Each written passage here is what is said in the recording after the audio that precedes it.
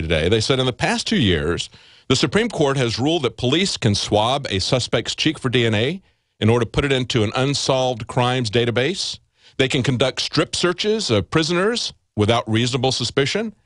And they have said that police need a warrant to attach a GPS device to a suspect's car. And yet, we still see these cases of the Stingray devices that local police stations are using throughout the country. Police departments are using Stingray devices to track people's whereabouts without actually attaching it. See, that's the kind of prevarication around the bush these guys like to do. When the Supreme Court does slap them down and say, you can't attach a GPS device to the suspect's car, they say, well, okay, we've got this new device called Stingray, which we first talked about a couple of years ago here at InfoWars. We're telling people about it. Now we've had several cases where local police departments are exposed. We just had one this last week.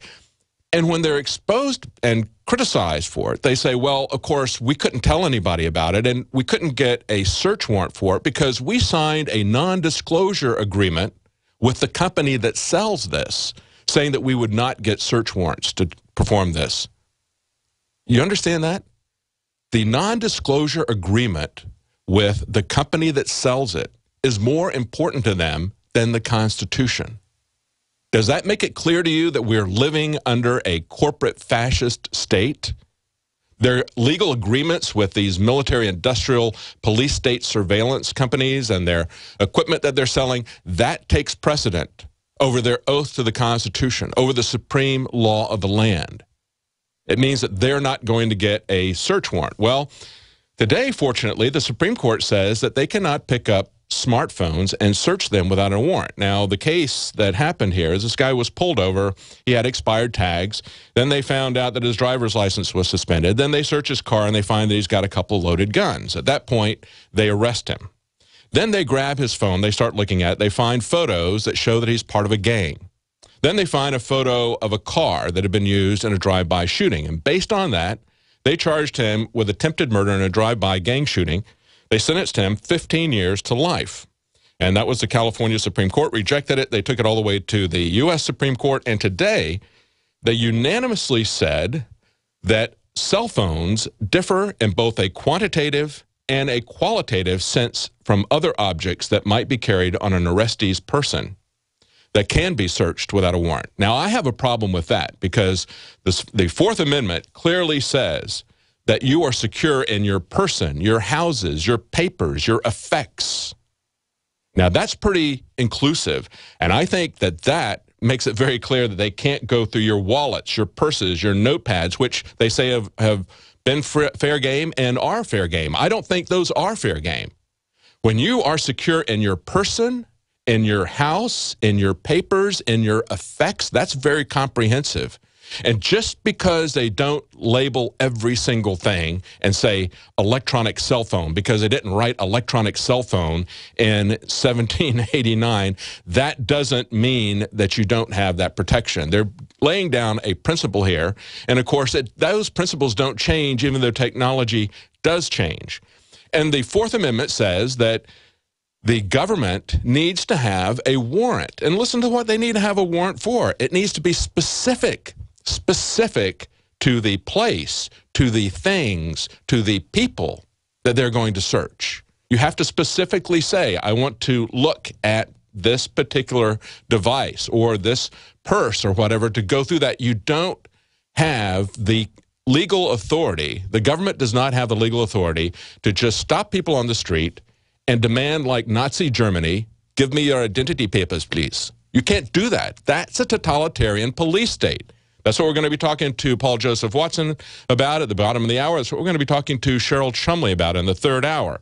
But that's what we have had. And I have a problem with the fact that they're still carving out exceptions for these other things. If we were secure in our person, places, our homes, we would not be having these kind of no-knock SWAT team raids. Even whether some cases they've got a search warrant, some cases they don't.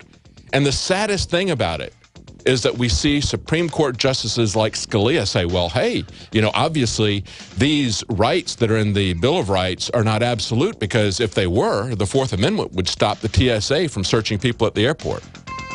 Boy, it's that upside down logic.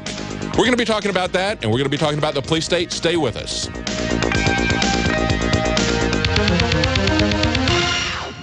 Silver has always been nature's very own antibiotic, and only one system allows you to generate an endless supply of natural silver solutions. SilverLungs.com. You'll find no wild claims or pseudoscience, just a lifetime of nano-sized pure silver solutions. The Silver Lungs generator allows you to make your own, so stop paying for silver solutions. The unique lung delivery system targets respiratory infections where other silver solutions simply cannot reach. See the Silver Lungs generator and lung delivery system at SilverLungs.com. That's SilverLungs.com. Attention all radio listeners. Survival Life is giving away free credit card knives exclusively to our radio listeners here today. Visit mycreditcardknife.com to see this covert knife in action and claim yours for free. It's the same knife you've seen in the airline magazines for $29.95, but today it's yours free. Just pay shipping and handling. mycreditcardknife.com, mycreditcardknife.com. Go now.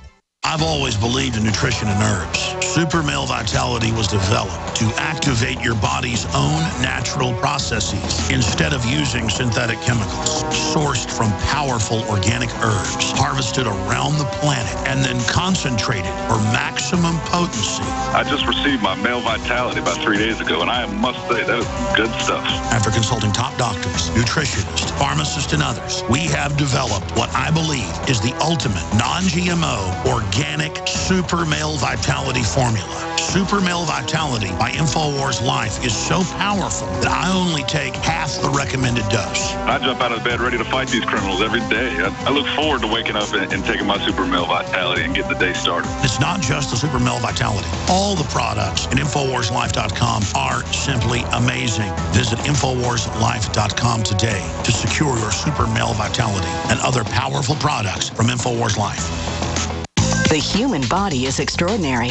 Despite all the stresses we inflict upon it, it still works hard to stay in balance. Thousands upon thousands of people rely upon Heart and Body Extract to help their body stay balanced. This excellent 100% natural herbal formula helps maintain healthy blood pressure levels, cleans arteries, promotes good circulation, balances cholesterol, and more. HB Extract, paired with healthy lifestyle choices like good nutrition and exercise, can give you a life free of pain, sickness, and fear. Recapture your youthful vitality and experience your body healing itself with the aid of HB Extract. It's extremely effective and it starts working in just days.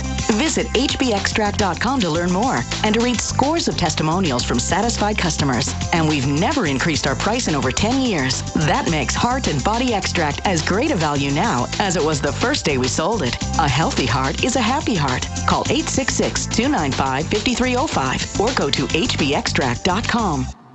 A 30-day GMO-free emergency food supply for only $99 at 30dayfoodsupply.com. You can purchase Oregon Trail Foods' 1-month supply of high-quality, nutritious, and healthy emergency meals. For less than $100, these vegetarian meals are naturally high in fiber, carbs, and protein, and they're packed with oxygen absorbers in Mylar pouches. They're completely free of any artificial flavors and colorings, have a 20-year shelf life, and take up to 70% less space than number 10 cans. They even offer a gluten-free option. Oregon Trail Foods and 30dayfoodsupply.com keep prices low by buying directly from the producers in Oregon and then passing the savings to you. Purchase a 30-day, 90-serving emergency food supply for only $99 this month, and $10 ships your entire order. Visit the website at 30dayfoodsupply.com or call 541-229-0010. That's 30dayfoodsupply.com, where they make preparedness affordable. 30dayfoodsupply.com.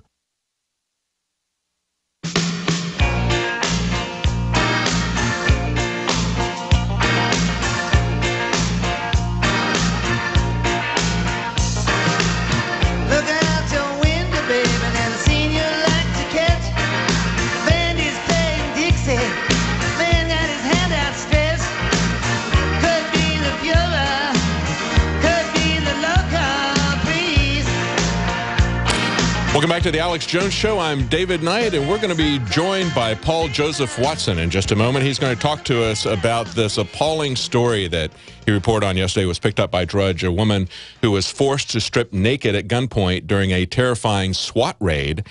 This is Homeland Security coming into her home, and of course, as usual, We don't get any explanation as to why they did this.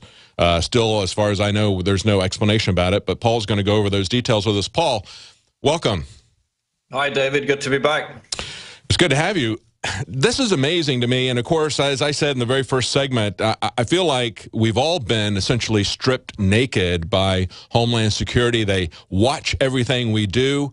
Nothing escapes their scrutiny, and we dare not question it or look them in the eye. And of course, they don't give us any explanation. Have they ever given any explanation to this woman or to her boyfriend, husband?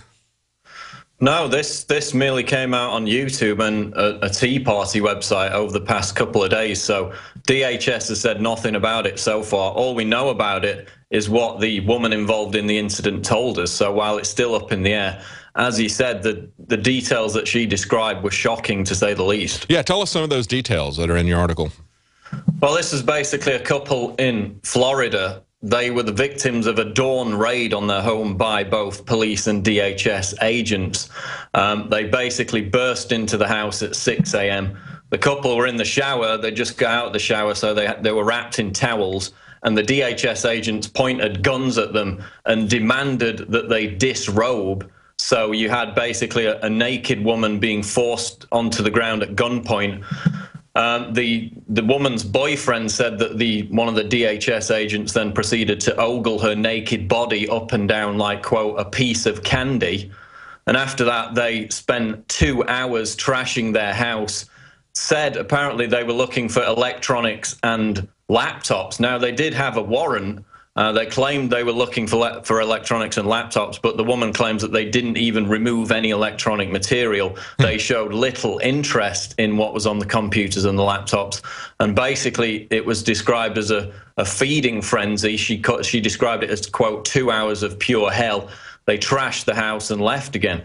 So, as he said, it ties into these fears, which were again brought forward by John W. Whitehead of the Rutherford Institute earlier this week, which is that the DHS itself is turning into this kind of national police force, this standing army that is increasingly becoming outside of the law. It's being used for numerous different purposes, spying on protesters, conducting raids, as we see in this case. So it's part of this growing fear that the Department of Homeland Security is turning into this feared federal national police force with no regard for the Constitution whatsoever.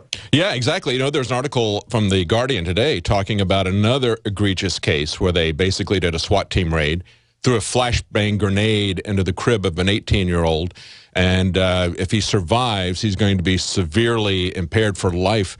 And the Guardian is now sounding like the New American. It's amazing. You know, 30 years ago, the John Birch Society warning us about the federalization of the police. Well, because they're targeting both left and right. I mean, we've seen the DHS, they post their FPS agents outside Tea Party protests. We know that they were also involved in cracking down on the Occupy movement. They were caught spying on environmental protesters via the Federal Protective Service. So they're targeting both left and right of the political spectrum, which is why, as he said, now the Guardian's reporting on it. People are starting to realize that this crackdown is on all of us, no matter our political persuasion. And I think the wider point is the fact that we know they're treating the American people more and more as the domestic enemy. That's why they're buying these armored vehicles, these Bearcat vehicles, not even buying them, being given them by the Department of Defense. They just have to pay for the cost to go and pick them up. So they're becoming more militarized. They're buying equipment that was used on insurgents in Afghanistan and Iraq. So again, we ask the question, who are the new insurgents? And as the DHS itself and other federal authorities have said, you know, it's veterans, it's Tea Party people, it's anyone that's basically political. Well, we've seen scenarios, more of these raids. Exactly. We've seen training scenarios coming out over and over and over again from the military, from training institutions where they train people in the Army about counterinsurgency. And, of course, the villains are typically going to be Tea Party people. And that's what we saw when we covered the counterinsurgency in Virginia. You know, this is an organization, Asymmetric Warfare, that's always worked on counterinsurgency, but now they're training for America, and we know which Americans they're training for. We're going to be right back with Paul Joseph Watson, and that was an 18-month-old, not an 18-year-old that was in the crib. Just to clarify that, I misspoke earlier. We're on the march.